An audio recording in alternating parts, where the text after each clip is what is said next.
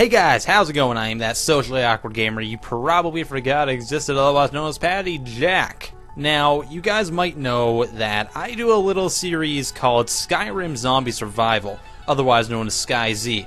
Now, every couple videos or so I get people asking, "Hey Patty, where do you get your mods? How do I install mods? Can I get mods on console?" So, you know what? I just kind of said, screw it, and I'm going to make you an entire video series on how to make Skyrim more of a zombie survival type of game, or just a survival game in general. You don't have to put the zombies in. It's not required. This is going to be just as helpful to you regardless. So we're going to start off by actually explaining how to install mods, what mods are, and just answer a few questions that a lot of people have that I see all the time. So this series is going to be broken up into a few different episodes. The one you're watching right now is going to explain to you exactly what mods are and how to install them. So the next episode is going to detail kind of the primary mods that I consider to be imperative in order to make like a great survival experience in Skyrim. So if you already know the gist of modding, you're probably not going to learn a whole lot from this video. I would recommend definitely waiting until that one comes out. You can subscribe to my channel in the meantime and be notified when that video does come out. So right now I'm just going to answer a few questions that I get quite regularly because, you know, you can't really avoid them. Question number 1. I have a PS3. Can I get mods on this?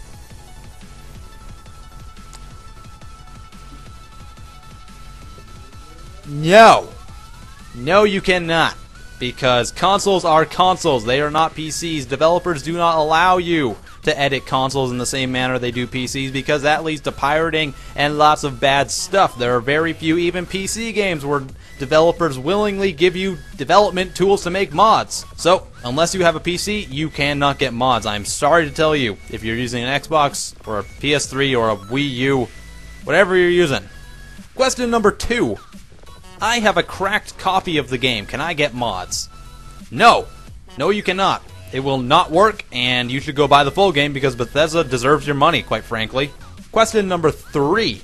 Where do I get mods? There's a couple of good places to get mods. I would recommend the Nexus forums as your first stop destination, followed by probably the Steam Workshop. The reason I say go to Nexus first is because generally they have a more hardcore modding community. So you're more likely to find well put together mods and gameplay changes and complete overhauls than you would if you were to go over onto the Steam community, which just generally has a bit of a more casual audience. That's not to say you're not going to find pretty much the same content on both, but generally people who upload onto the Nexus and then the Steam community as well will update the Nexus version first. Alright, so now I'm going to go in and show you exactly how to get mods, how to install them quickly and easily so you can just not ask me these questions anymore, please. Alright, so the first thing you're going to want to do is head over to nexusmods.com. This is going to be your one-stop destination for all the best mods for a variety of games other than Skyrim. You can get Skyrim mods, Oblivion mods, Morrowind, Fallout 3, New Vegas, Dragon Age 2, Mountain Blade Warband, With Fire and Sword, The Witcher 2, Neverwinter Nights 2, blah blah, you get the picture. So, once you're over at nexusmods.com, you will go over to Skyrim by just clicking on the image. It's pretty simple. Alright, once you've made your way over to the homepage of Skyrim Nexus Mods, you're going to want to go straight up to the top there and go to download or install NMM. That is the Nexus Mod Manager. It's going to help you install things quickly and easily. Once you get over there, you are just going to want to go straight to Download Now, that big green button right there. Once you download the Nexus Mod Manager, you are going to be greeted with this screen for the first time when you boot it up. What this is going to do is scan your libraries and find all of your installed games that pertain to the Mod Manager itself. Once you have all your games, all you have to do is click the little check mark saying, yes, I have these games, and then you just go through the X's. And then you hit OK. And you're fine. Now you see you've got a list of installed games. If you only have Skyrim, you're only going to see Skyrim. You click on it, you click OK. You will have to create an account with the Nexus website in order to log into the client. Once you've logged into the Nexus Mod Manager client, you will be greeted with this friendly screen here. In this screen, you will find a list of all of the plugin mods you have installed. You can check them and uncheck them in order to disable or enable them in the game. And you can go over to the mod category and view all of your mods by category themselves and install or uninstall them. Alright, that's all fine and dandy, but how do you install mods? How do you get them into your game so you can reap the benefits of the modding community? Well, to do that, you have to go back over to SkyrimNexusMods.com, and then you can sort through and find all the mods yourself. There's a couple ways to do this. You can go down to Files here, you can go Top Files, You can go new files, new recently. You can search things by tags. You can go up to the search bar at the top and enter a name or a user that uploaded it. Alright, so once you've found a mod that suits your needs, you can head straight over to its page and then view things like descriptions, images, videos, comments from other users, and tons of stuff. And once you're satisfied with the mod, all you have to do to download it is go download NMM, Nexus Mod Manager. Once you've decided that the mod suits your needs, all you have to do is go down to Files, and go down to Download with Manager.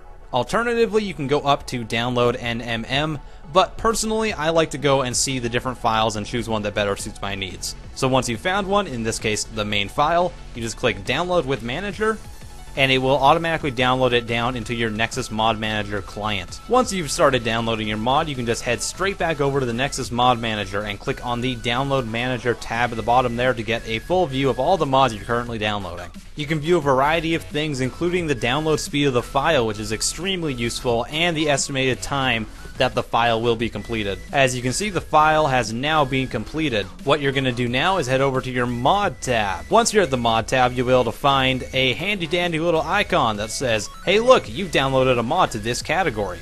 You can just click right there and see exactly what category it is. It's under NPC. You can see that this is the mod we downloaded. It has an X on it because it has not been installed yet.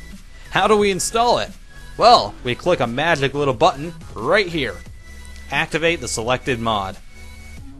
As you can see, it says preparing mod, installing mod, and the mod has now been successfully activated. And that's it. Now the mod has been installed and you are ready to play your game. As I mentioned before, you can go and check out all of your mods over on the plugins tab, and you can activate and deactivate them at your whim. Certain mods need extra scripts that Skyrim just cannot handle. So, you have to download the Skyrim script extender, SKSE.